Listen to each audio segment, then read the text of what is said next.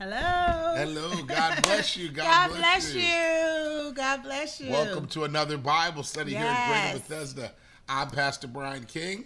And I'm Sister Courtney King. My wife of 23 years. Yes. Happy anniversary. Happy anniversary. You. We celebrated 23 years last Sunday, July 31st. Yes. So praise God. We thank you for being here with us this evening. God wants to kind of take us back to some fundamentals tonight. And I'm praying that we all see ourselves in what's being done and what we talk about on this evening. Amen? Amen. And so again, we're just happy to be with you. Last Thursday, we had an engagement, so we had a throwback Thursday, and we were excited about that. And then I think the Thursday before that was our Holy Convocation. Yes. So we haven't been with you in a while, and so we are so glad to be with you. And I have my phone out, and I need you to make sure you share like I'm sharing. Share. Please make sure you share the Bible study link with your family and friends. We are going to continue our study on the assurances of being a Christian. We've talked about the assurance of victory, the assurance of the Word of God, the assurances of love, of God, the assurances of God's strength of God, the assurances of forgiveness, which was a really powerful one. And tonight, Pastor's going to lead us in discussion about the assurances of witnessing. Amen. Because while we know that the day and time that we're living in, it is time for us to spread the good news of gospel Jesus Christ. And how can we do that? Through witnessing. And how can we witness? By sharing. Like going on your phones or on your computers and sharing the link, sharing the platform with your family and friends. God has given us an opportunity through technology. We don't have to go and knock on people's doors all down the block and things of that nature. That's how you want to do it. That's fine. But He has given us the opportunity to share the good news of Jesus Christ by sharing our links. So please do so. Pastor's going to open up in prayer, and then we're going to go right into our Bible study. We're here at home, Greater Bethesda at home, but we also in the storm. So hopefully the electricity will stay on. If it freezes, don't go anywhere. But we also have our physical location, which is in Clinton, Maryland, 6611 Old Alexandria Ferry Road in Clinton, Maryland. And for the month of August, we are having in-person service the first and third Sundays of the month. This coming Sunday is Holy Communion. Holy Communion. So we welcome you to come and join us in person as we commemorate the burial and the resurrection of our Lord, and the death, burial, and resurrection of our Lord and Savior Jesus Christ. So, Pastor, you're going to open that with prayer, and then we're going to go right into the assurances of witnessing. I sure am. Amen. Father God, thank you for another day. A hot day, a rainy day, no matter what the weather, we thank you for another day that you have allowed us to see. Yes, Father. Father God, we thank you for another chance to get it right. Yes. And so we ask you right now, God, to search our hearts and search our minds. And if there's anything that's not like you, God, take it out right now. Yes, Father. And make this word come to life. Be rhema in each of our lives, that we grow closer to you in these last and evil days. Touch those who don't know you. Yes, Father. Illuminate yourself, God. Incline their hearts towards those who don't know you, those who are on the fence, who don't remember you like they used to. God, give us, rededicate us from our post-pandemic haze. And let this Bible study be the beginning of a closer walk with you. In Jesus' name. In Jesus' name. Amen. Amen. And we want to say hello to our GBC family in Georgia. Hey, God what's bless up with you? Hey. Put your name in the chat. Let us know who you are. Let us know who's out there studying the Word of God with us. Amen. So, Lady King, I will ask you the question, since you here, my guinea pig. Gracious. The central question tonight, what is a Christian? If I had to ask you that answer, you would give me that answer. What is a Christian? I believe, and this is the first time I've gotten this question, so I'm answering you get to look at the cheat sheet. All right, I'm answering this spontaneous. I believe that a Christian is a person, first of all, who believes in Jesus Christ, who believes in the crucifixion, the death and burial and resurrection of Jesus Christ, and who also believes in the teachings of Jesus Christ, and he or she is willing to share, to live the life of those teachings, and then to share those teachings with others in hopes to bring them in relationship with Jesus Christ. Very good, Courtney. You know you always got that kid in the class who always knows where you're going and jumps out for anything. That's her. Praise God. But I'm ready for you. When people say I am a Christian, what are they saying? If you realize that about 60% of the earth, of the United States rather, 60% of our country consider themselves to be Christians. About 6 out of 10 people, if you ask them, they will say they are Christians. If you look on their Facebook, if you look wherever, they say they are Christians. But what does this mean? Courtney King, you have told us that a Christian is, almost by this definition, a Christian is a person who believes in Jesus Christ and follows his teachings. Boom. That's what a Christian is. But this definition is falling way short, woefully short. Because what does it mean to be in Jesus? My God. So they believe in Jesus. Yes. A whole lot of people say they know, but do they believe in Jesus? And that deals with our faith? Now we're getting into this because it's a whole lot to say believe in Jesus. But because there, if you go to the census in Rome, right? I haven't had the chance to go yet, but there are those I know who have gone, and it says very clearly in the Roman census, the empire used to take very copious notes of everybody who lived in the different regions of their empire, and in the Roman census, it in the lands of Judea, which is the lands where the Jews lived, in the Tetrarch of Herod, which is the region of Herod, in a town called Bethlehem, there was a baby born named Yeshua, or Jesus, that was born to Mary and Joseph. That is a fact. So now that you know that, does that make you a Christian?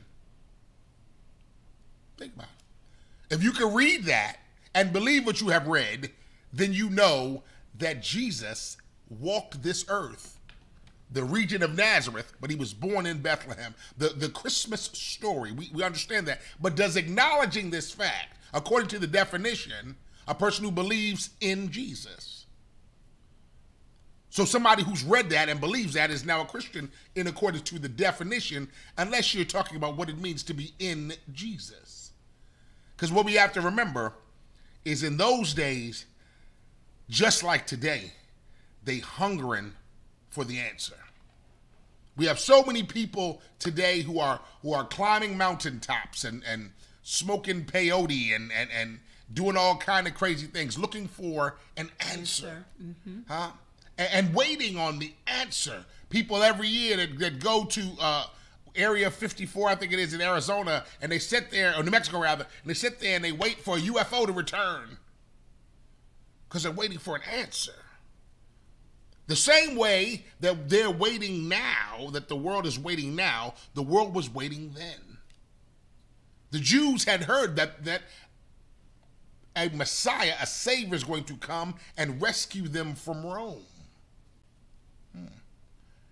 And so people, while thousands of people could read that Roman census and tell you that Mary and Joseph had a baby named Jesus, they knew him, but they could not identify him. To identify means to note the characteristics of, right? To know means to acknowledge the existence of, but to identify is to have the character, or to be able to discern the characteristics of. In order to do that, you have to have a relationship. A whole lot of people can say they know you, but they don't have a relationship. And then they walk in the room and can't pick you out. Ah, my God, my God. Remember now, real quick, jump ahead. Think about the garden when they came to grab Jesus. That's why Judas had to point him out, because they couldn't even figure out who he was. They knew he existed, but they could not identify who he was. And there are many people who are Christians because they know him.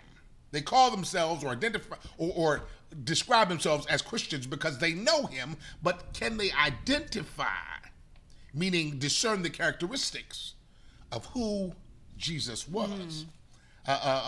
It happens to us as we follow him There's a story in Matthew, in the 17th chapter of Matthew, where Jesus has some followers, and he's already taken the fish and loaves of bread and fed 5,000. And y'all know after he did that, he sent the disciples across the Sea of Galilee to the east side, Caesarea Philippi side. And he goes over there and he stays with them, and he takes them up into a high place, the highest point, Mount Tabor, the highest point in Jerusalem. And there, our Lord transfigures himself. Right? And so the disciples were able to see for the first time. They had watched him do all this miraculous stuff, but they watched his very countenance change into a divine personage. Right? And even while they got there, in Matthew 17:4, what does Peter say? Go ahead, read that. Matthew 7, chapter 17, verse 4. Then answered Peter and said unto Jesus, Lord, it is good for us to be here. If thou wilt, let us make here 3 tabernacles, one for thee, and one for Moses, and one for Elijah. Okay, so stop right there. So now atop this mountain, they have been walking with Jesus, who they know. They have seen Jesus transfigure into a different personage, which they have never seen anybody else do. And here come Peter saying, whoa, that's pretty good. We should build a tabernacle to you and to Moses and to Elijah. Now, Moses and Elijah didn't change it to nothing. But they said, it just shows that with his carnal eye, he was still trying to equate what he had seen with other things. But God wasn't going to let him do that. Go ahead, what happens in verse 5? Matthew 17, verse 5. While he yet spake, behold, a bright cloud overshadowed them. And behold, a voice out of the cloud which said, This is my beloved Son, in whom I am well pleased. Hear ye him. So huge, this is a huge moment. This is my beloved Son. The voice from heaven, from God above. Nobody, it was no mistaking whose voice it was. The clouds open. This is my beloved Son, in whom I am well pleased. Hear ye him. From that moment on, God has determined, he has identified Jesus. Right? So the question is no longer, who is he? Is he about all that? It is, our role changes from being a person who watches Jesus to somebody who's following Jesus. And then I say to you, Pastor, with that being said, because we know we are speaking on the assurances of witnessing, then my wondering is, can people identify Jesus in our life? Those of us who are Christians. I told you that little girl was looking. They're absolutely right.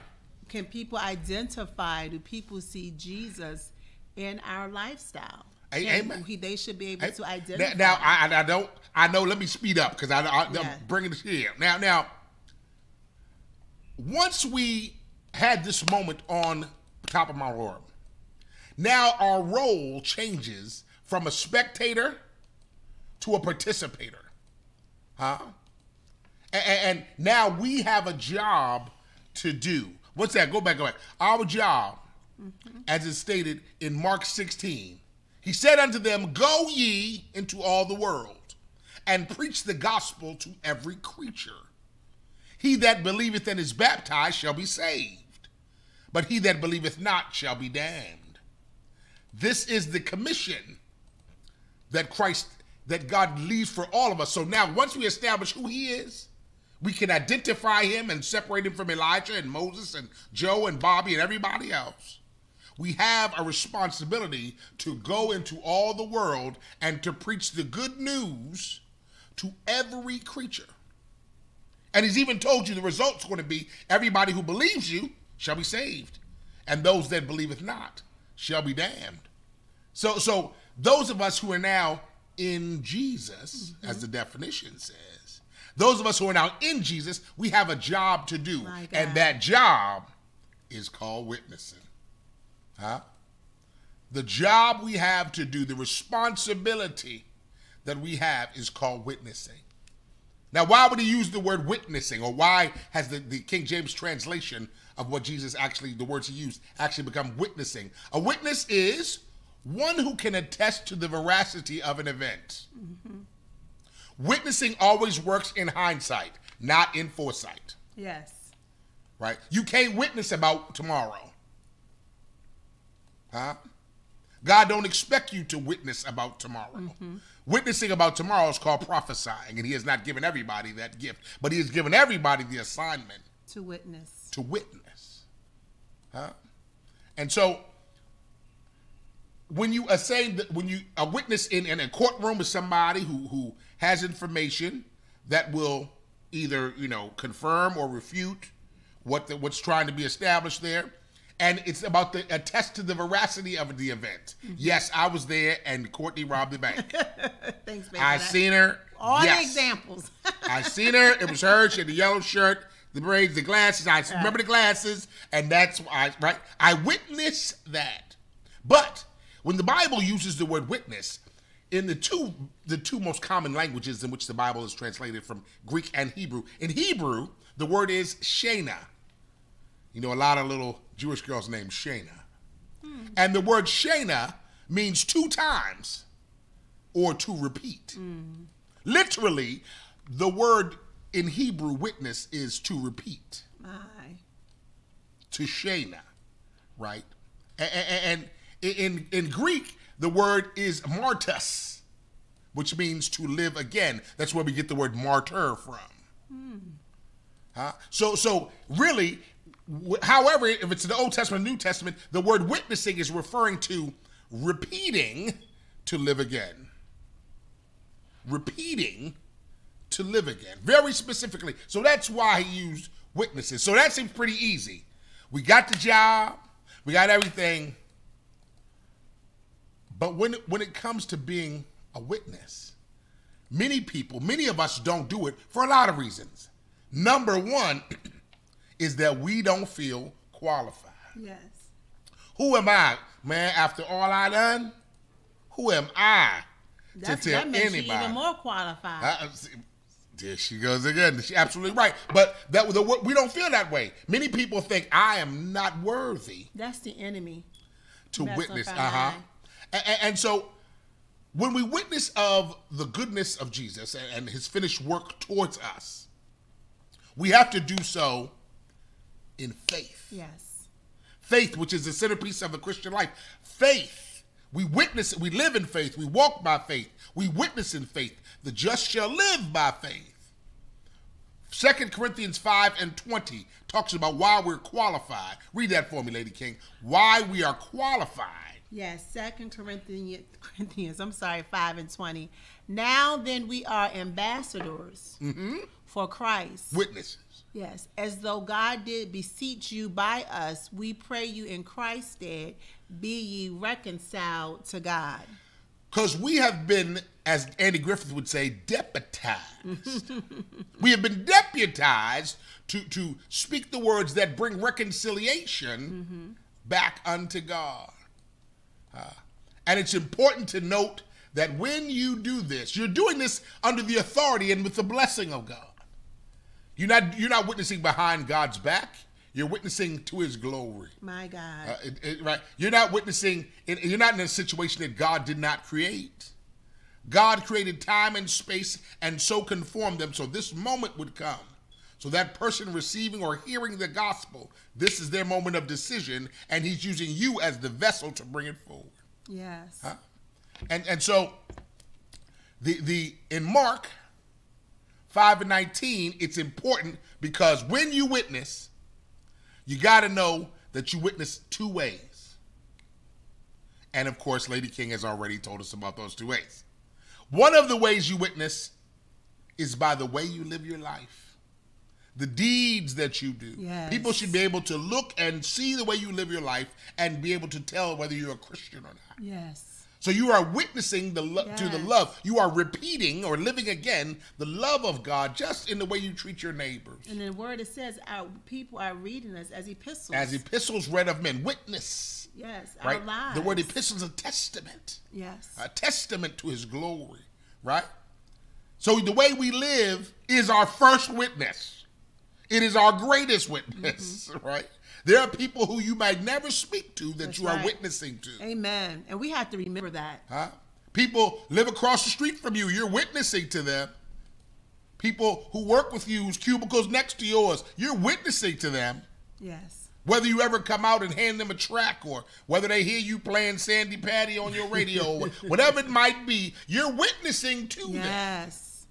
But sometimes God shows you why that's important. In Mark 5:19, Jesus had just come from a place called Gadarene, and he had just healed a man named Legion of the demons that had possessed him and tore him and threatened to kill him. And he had miraculously restored him back to the place where he could go back in. But look what Jesus told him about his witness. Mark 5:19 says, howbeit Jesus suffered him not.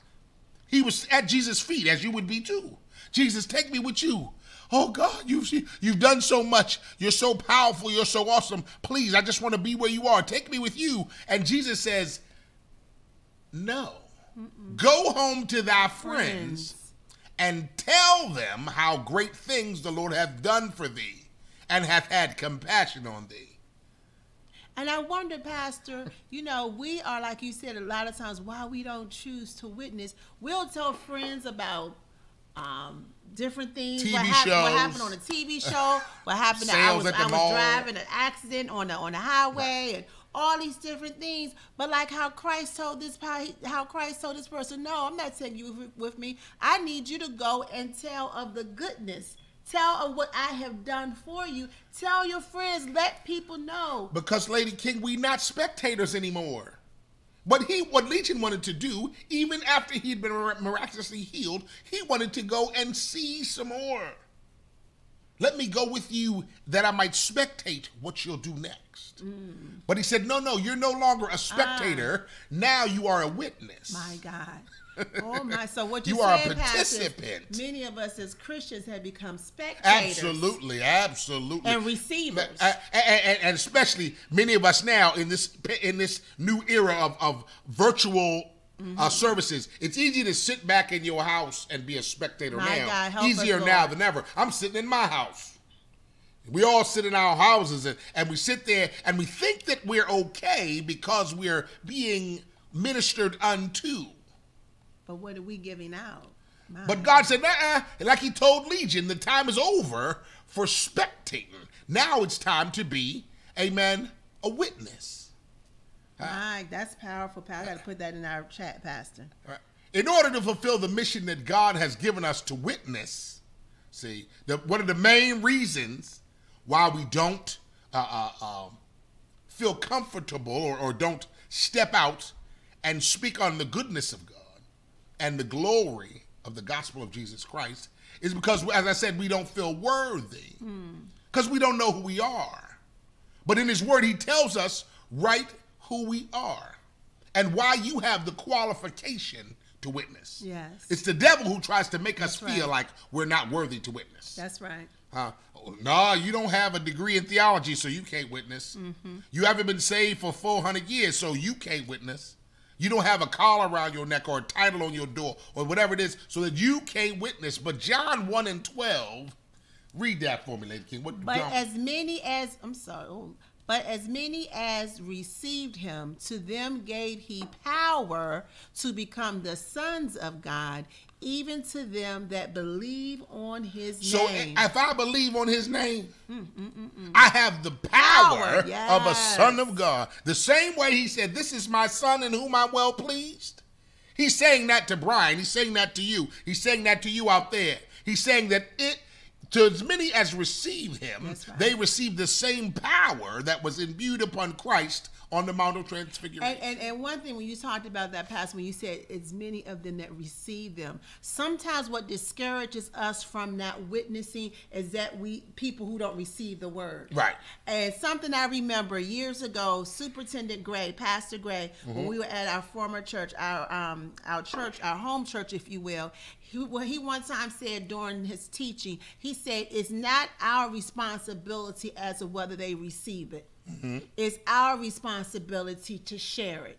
Now they have to be accountable right? They have to be accountable if they don't receive it. But don't be, because I'm saying that to someone, don't be discouraged. Because a lot of times, sometimes when people don't receive it, I don't believe that, that's this person's religion. Oh, you believe all that? And we become discouraged and don't say anything to anyone else. But God is going to direct you to a person who will receive it. So we are encouraging you when you're going out to witness. No, everyone is not going to receive it, but that doesn't mean we don't stop sharing.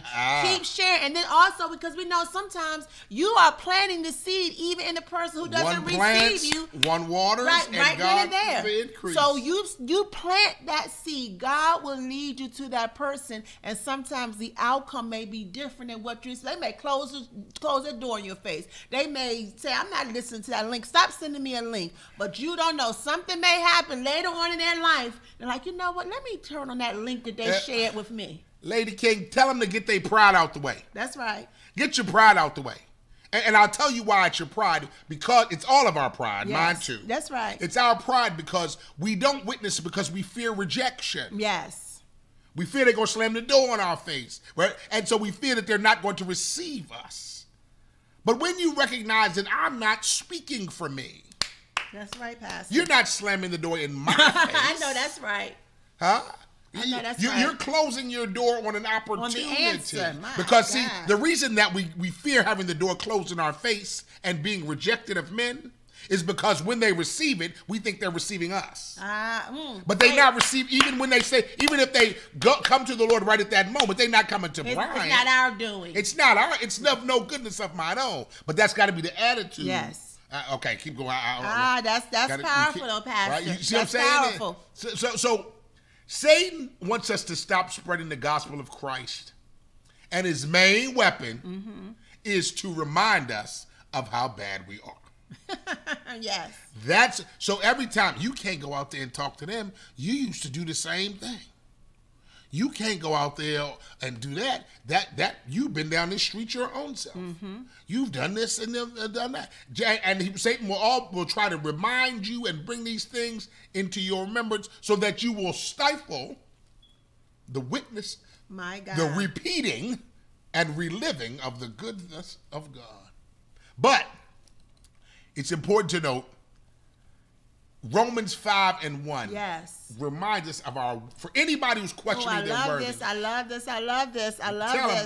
Romans 5:1, therefore being justified by faith, we have peace with God through our Lord Jesus Christ. Amen, Pastor. Now, I told you all, if you're going to operate effectively in witness, that you have to do so in faith. Yes. You have to operate in faith in the finished work of Jesus Christ. Not just because we believe and have faith he's going to protect us while we're out on the street, but because faith in him justifies us. Thank you, Lord. It doesn't matter what I have done because I'm justified by my faith in Jesus Christ. Yes. And because of my faith in Christ, I have peace with the Father. Me and God, we're cool. Yes. Right. I don't know what you think about me, but he says I'm okay. And so because he's given me the assignment, he has deputized me. That's why I'm here to tell you that he's good. Yes. That's why I can say, am I worthy to say no? Nope. But my permission is granted because I'm justified by faith. So that's how we're qualified to witness. So anytime when Satan tries to bring these things to your remembrance, remember Romans 5:1. And when you said that, Pastor, I'm looking at the scripture. It says, therefore being justified by faith, we have peace. So when Satan comes and try to play off our mind, what you mean you're going to witness? You know what you just did an hour ago, not even a year ago. What you mean you're going to go? But you know what? You allowed that word of Romans 5:1 bring peace. Satan, loose here. Right. Get away from me. Right. You're not going to bring chaos up in here. I have peace and understanding that I am justified by faith. Absolutely. Not of my own doing, but with God through Christ Jesus. And now you're witnessing. That. Yes. Now you're witnessing. So how do I witness? Now that I recognize who I am and that I'm justified by faith, amen, Brother Deacon, amen, how do I witness? 1 Peter 3:15. Yes. Peter admonishes, he says, But sanctify the Lord God in your hearts. Yes. And be ready always to give an answer to every man that asketh you the reason of the hope that is in you, with meekness and fear. My God. In other words, keep your heart sanctified. So when the world, because the world is hungry, the world is desperate, the world is searching, when they come to you and ask you, why aren't you acting like the rest of the world? Yes. We all got the same pink slip. Why are you responding differently? We all have, after all you've been through, seem like you should be acting ... And when the world comes to you, 1 Peter 3 says you got to be ready, always ready to give an answer for the hope that you have. And Pastor, can I say something? And when they ask you, say, is Jesus the Jesus in me? We have to. That's the meekness and fear part. Right. And the reason why I said that, don't say because I'm spiritual. Right. Because I'm Kojic. I'm Kojic, or I go to church on Sundays. We have to start speaking his name. There's power in his name. Miracles on your tongue we talked about in prayer. Amen. And amen. so begin saying, it's Christ that lives in me. And we are not ashamed to receive him. We're not ashamed to receive the benefits of him. We shouldn't be ashamed to speak his name. And we have to start everybody else's name out in this world. We need, what's different about you, Jesus Christ who lives in me? And tell them. Now, because when you witness, it's got to, I've asked people, or people have come to me too, we've had conversations, and they say, I want to go out there, but I don't know how to witness. I don't know what to say. What should I say? And I say, what did they say to you? All of us are here because somebody witnessed to us. Amen. Either through deed or through word. Everybody who is saved because somebody lived the gospel or preached the gospel to them. Yes. But when you go out and witness, let Pastor King give you a little instruction, a little tidbit that I've learned. You tell me. Witnessing divides into two parts. When you talk to somebody, you give them the situation and the solution. One of the problems is that we give them the situation and don't give them the solution. Mm-hmm. Or we give them the solution and don't give them the situation. Mm-hmm. But if you want them to get the totality of the gospel, you have to give them a situation and the solution while you're standing right there. And you can do so just right in the word of God. You don't have to make up no situation. You don't have to make up no solution. Mm-hmm. It says right there, the reality of our situation is that we live in a world of sin. Hmm?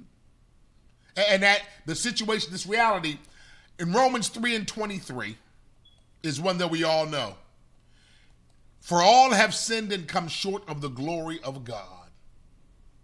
We stop there. You sit on the corner. You need to get your life right.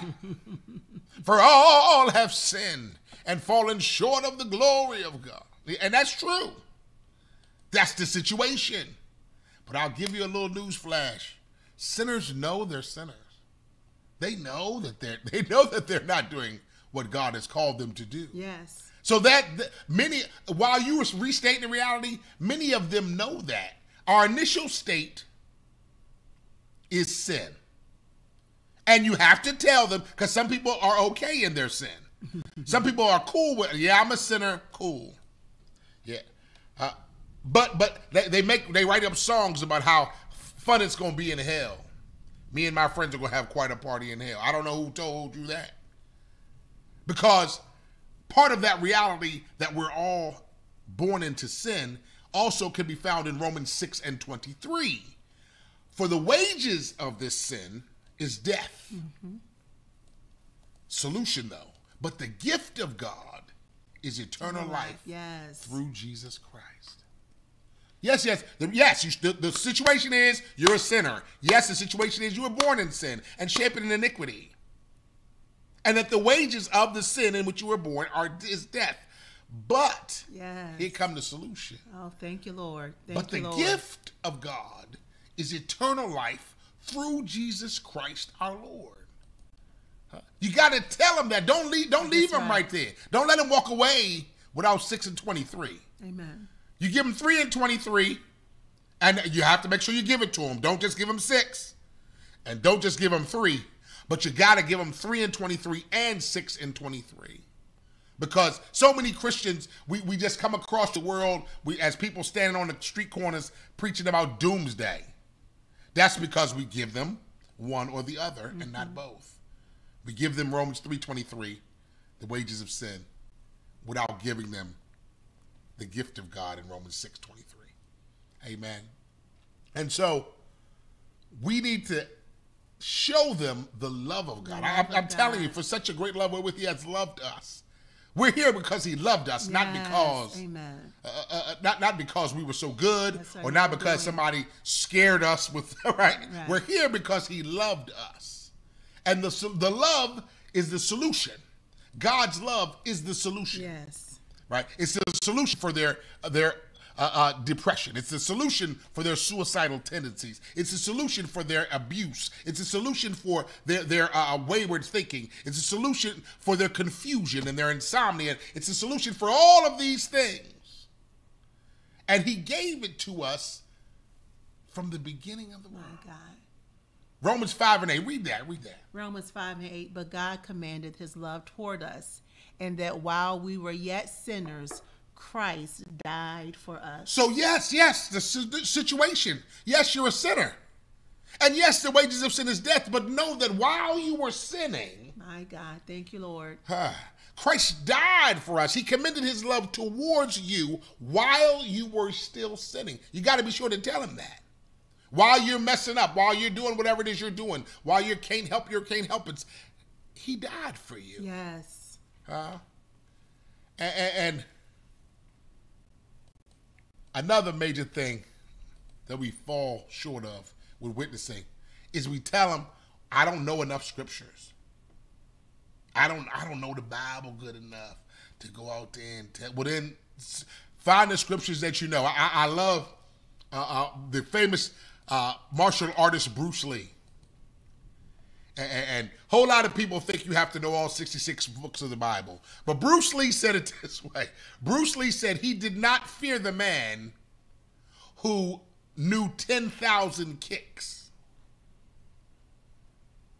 or who could kick 10,000 different kicks. But he feared the man who knew one kick 10,000 times. Not the guys who knew 10,000 kicks one time, but the man who knows one kick 10,000 times. You might know one verse. That's right. One of these verses in here, you might memorize one verse. If that's what you know, then you stick to what you know. That's right. And the Lord will anoint and bring increase. Stick to. You don't have to know every Greek and Hebrew. Thank you, Pastor. Yes. That's not necessary. But the one kick you got, you know that verse. And we don't go ahead, because 1 Corinthians 15, he says, for I have delivered unto you, first of all, that which I know, which I have received. How that Christ died for our sins according to the scriptures. Not according to my opinion. I told you I'm repeating. I'm witnessing. That he was buried and that he rose again the third day according to the scriptures. Yes. When you go out there, give them the word of God. My God. Too many of us go out there armed with a little bit of God and a whole lot of our opinion. Praise God for your knowledge, but people don't care about your opinion. Your opinion can't save nobody. I got a lot of opinions, and none of them can save anybody. I can tell you what's right and what's wrong and tell you what article I got it from. But that's not going to save anybody. That's right. That's arguing. That's not witnessing. We're not supposed to be contentious. That's right. In our witnessing. And make no mistake, the world is at enmity with the word of God. It ain't you. It's the God in you. It's the fact that you're speaking the word out of your mouth, the word that brings life. That's what the devil's after. He's not after you. If you're not speaking a word, he's going to let you go. And so what the devil tries to do is he tries to intimidate the word by stifling the messenger. If he can't stop the power when the word goes out, then he has to try to stop the word from going out. So he can't stop the power of the message, so then he'll try to stop the ability of the messenger. That's exactly right. And that is the challenge, amen, of witnessing. My God. Because when he can't stop the message, he tries to stop the messenger. And that's when, going back to faith, that's when the devil tries to come against you and stifle you as the messenger, that is when your personal relationship with Jesus Christ becomes the main thing. Yes. Your personal relationship. I cannot come and witness what Lady King saw. I cannot come and I can't witness what my grandmama and them saw, or what my pastor saw, or my friend, my bishop saw. What I can't talk about what somebody else saw. I must have a relationship based upon faith in Jesus Christ. That's why I'm out here, and that's what I'm talking about. I'm not talking about what building you walk in. I'm not talking about, we got to stop trying to recruit people to our church and bring them to the knowledge of Jesus Christ.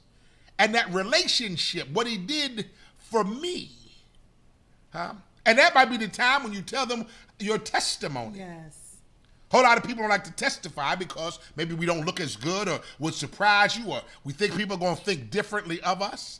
But Romans 1:16 says, "For I am not ashamed of the gospel of Christ." My God.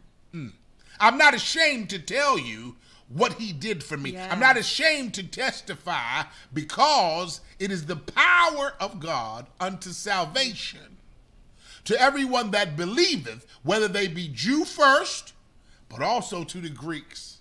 To the anointed, to the chosen peoples, but also to everybody. I'm so grateful. Thank you, Lord, that he brought me this far. I'm so grateful that he turned me around. Yes. Are you grateful? My God. If you're truly grateful, then witnessing gets a little easier. And that's just like sometimes when we buy something really nice for someone, you know, and you with that person, they with a crowd. Tell them what I got you. Tell them about that. Tell them about that gift I got you. You want them to share, right? So that's what God said. Tell them about the gift I gave you, my son Jesus Christ. Think about how excited our people get when the miraculous is done in their lives, when salvation is brought into their lives. The woman at the well said, "Come see a man. Yes. Come here. See a man who told me everything I'd ever done." Some of it wasn't good. Right. Think about it. She wasn't saying who gave the highlights of my life. She said, "Come and see a man who told me everything, amen, that I had ever done."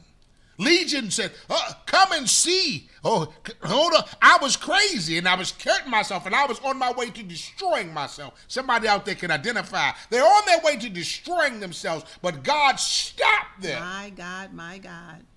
And the rest of my life, I wanted to sit at his feet. If he would have let me, I'd have sat at his feet forever. But he told me to come and tell you. So out of obedience, I'm coming to tell you. When no man could tame me. I couldn't kill nothing and wouldn't nothing die. In my life, couldn't nothing go right. I was addicted and couldn't get out. I was lunatic. Yeah, I'm talking about Legion now. That's what Jesus had sent him back to do. That's what Jesus sent Brian to do. And I believe that's what Jesus is sending a lot of you all to do. All of us to do. Not a lot, all of us. Because things happen when you stand up for God. Yes. When you witness boldly and effectiveness comes through. There's a story that I love so much. Acts 4, if you get an opportunity.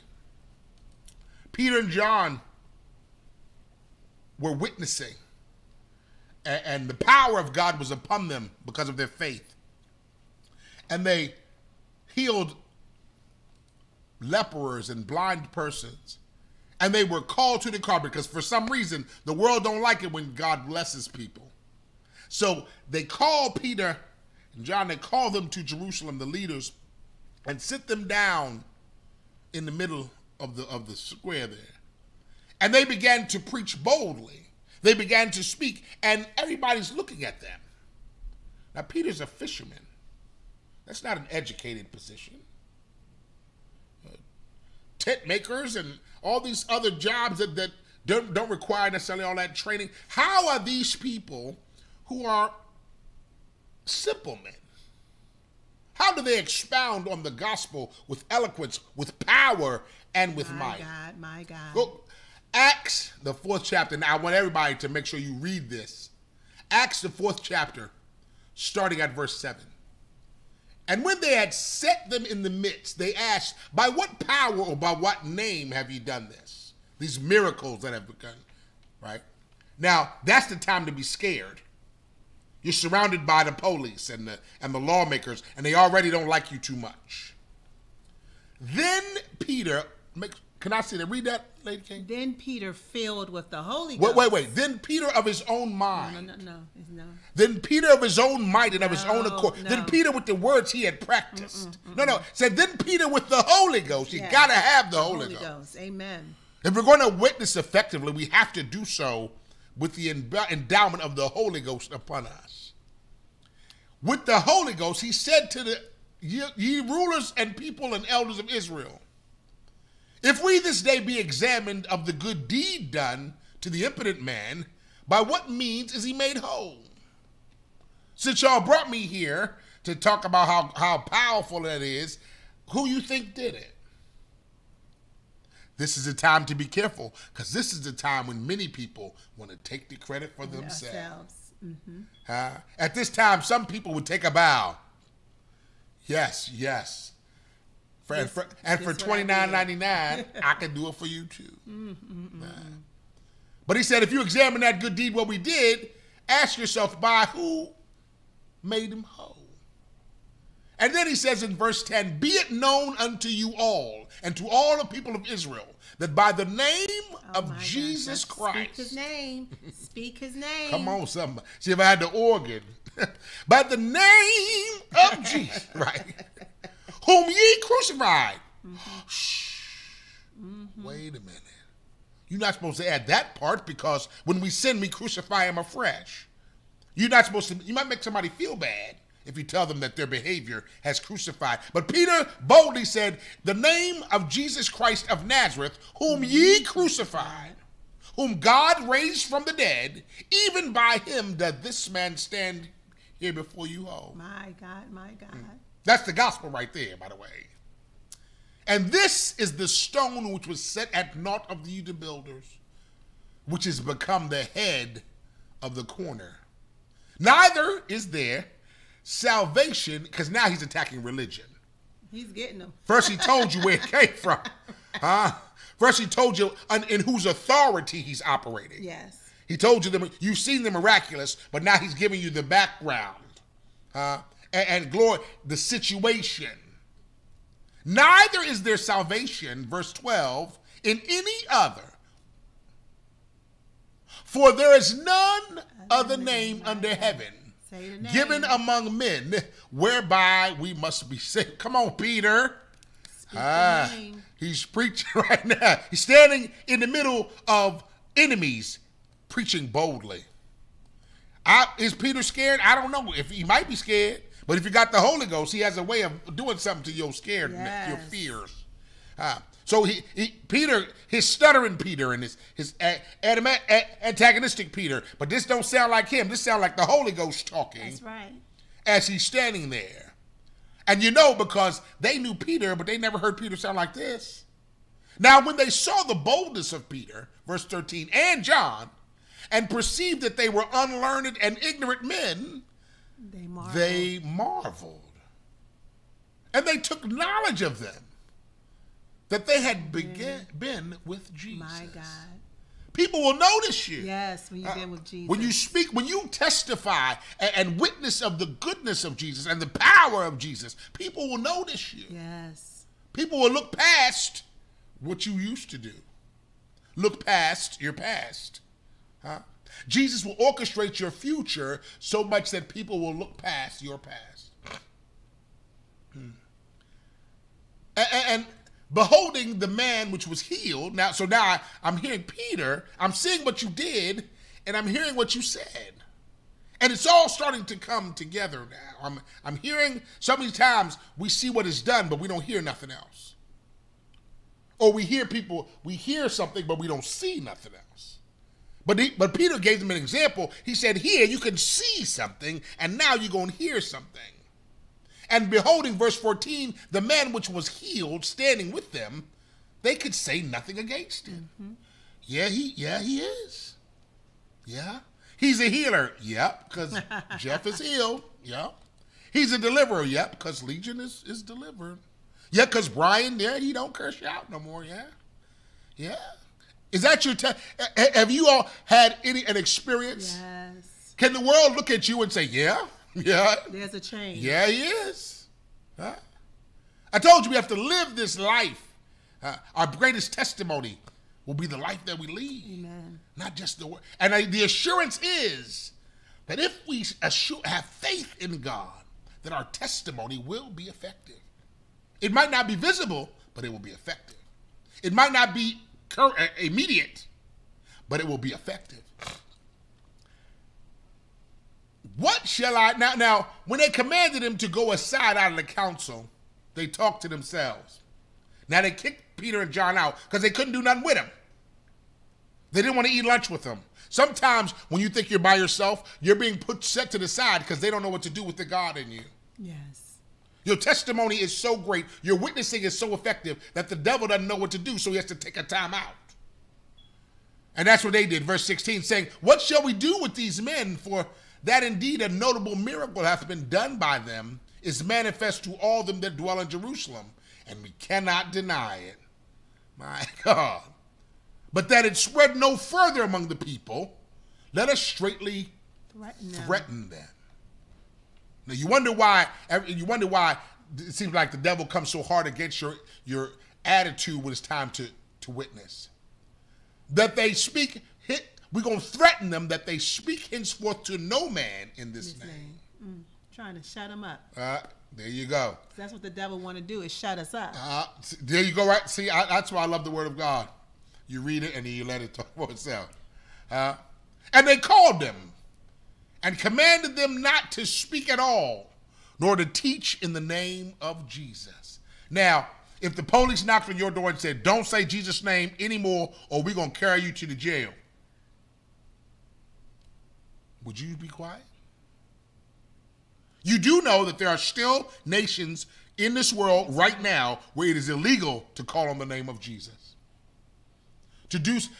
If you live there, could you still call on the name of Jesus? Would you still be faithful in your witness if your witness was not popular? We don't do it because we're afraid a door will get slammed in our face.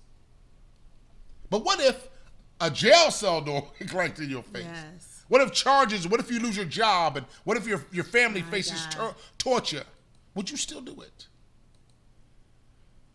But Peter and John, verse 19, Peter and John answered and said unto them, whether it be right in the sight of God to hearken unto you, more than unto God judge ye. He didn't come out and say, no, we're not going to do it. They said God gave them wisdom. Mm-hmm. So he asked them, is it better for us to listen to what God says or what you say? The devil doesn't like it when you place the truth right in front of him. And so, for we cannot but speak the things which we have seen and have heard. All we can do is retell twice, Shana, the things that have been seen and have been heard. I saw him multiply fish and loaves of bread. My God. I heard him say, Lazarus, arise. I saw him go to the pool of Bethesda, and I saw when he went up to the man, and I heard him say, wilt thou be made whole, take up thy bed. I watched all that, and I heard all that.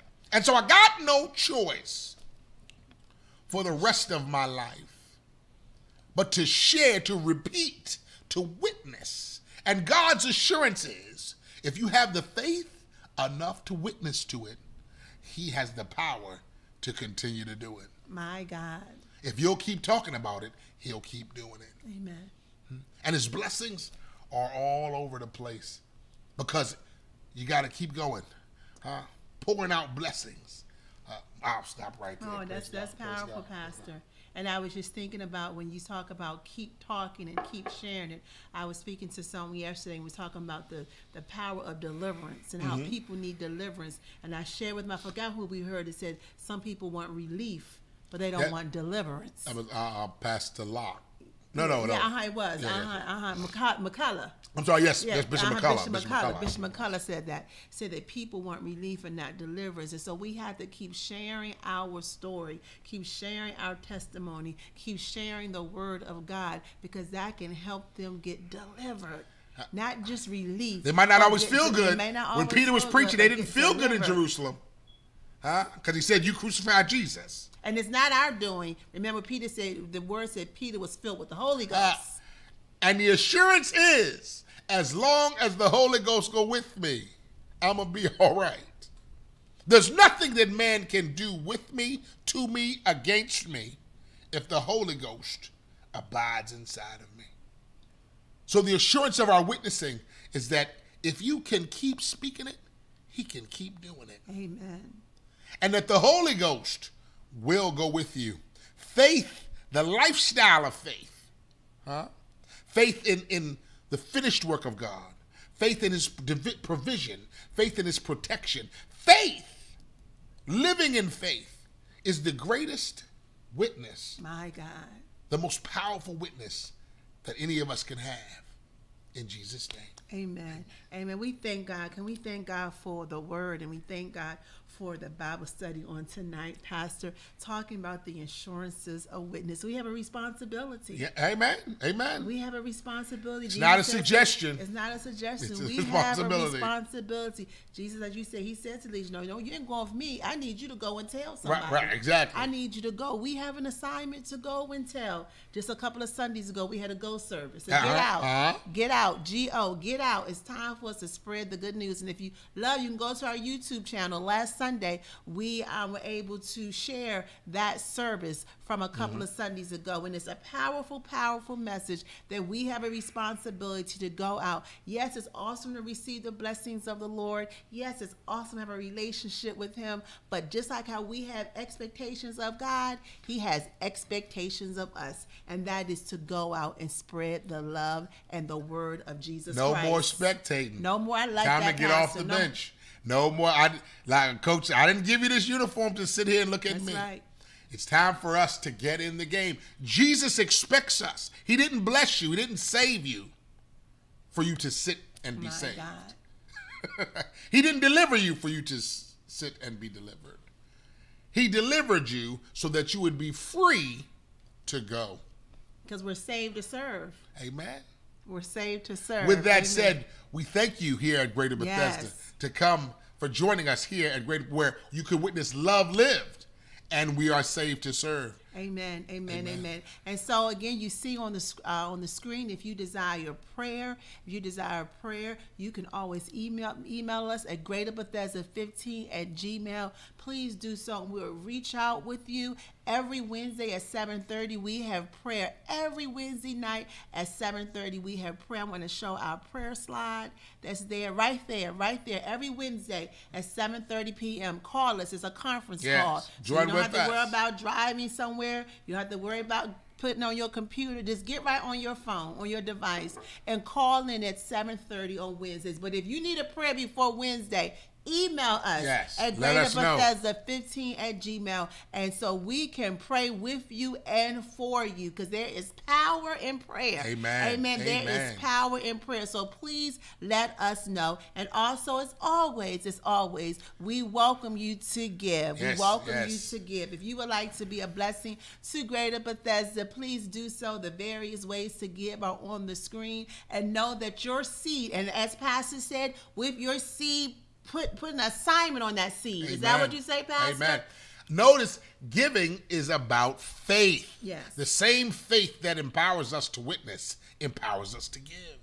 The same demonstration that allows us to speak what God has done to the sinner, our giving demonstrates our knowledge of what God has done in our own lives. Yes. Amen. Yes, and so what you have, please know it goes right towards our in-reach and our outreach ministry. And we thank God. Anything else we need to share before we go on Sundays? On Sundays, we have Hour of Power. So just Amen. in case you can't make it to our 10 o'clock service, either virtual or in person, come join Pastor King for an Hour of Power. Just an on hour. our Zoom. Just an 58 hour. minutes. Yeah, on our Zoom. I tell you, it gets really good. Sometimes it get past an hour, and I say, Pastor, it's time for service. Amen. But come on and join in with Pastor for our Hour of Power. And this Sunday is our first Sunday, so we'll have communion. We'll have Amen. communion not only in person, but also on Zoom. So you are welcome to come and join us in person or on Zoom for communion this coming Sunday. Amen. So again, we just thank God for you. We love you so much. We see many of our GBC members. God bless you, who are Sister on. Keisha. God bless Sister you. Keisha, God bless you. Deacon Cummings, God bless your heart. Yes, Deacon Amen. Cummings and all who are there. So Pastor's going to pray us out. And again, if you need prayer, please make sure you send us a message, email us. So there is power in prayer. And we have some awesome prayer warriors who are there. You don't have to share all your business. God knows. Yes. And what you need is, I need someone to help stand in the gap for me and intercede on my behalf. And guess what? You'll get that right here, Greater Bethesda, because you will witness love lived. Amen. Amen. Amen. Hey, Father God, we thank you for Jesus. another opportunity. God, let this word rest upon us. Yes. Let us see ourselves where we can go and what we can do to witness, to retell of your goodness and tell of your mercy. So give us the boldness. Yes. Let your Holy Spirit abide with us, in us, and work through us, that you get all of the glory and we get the victory.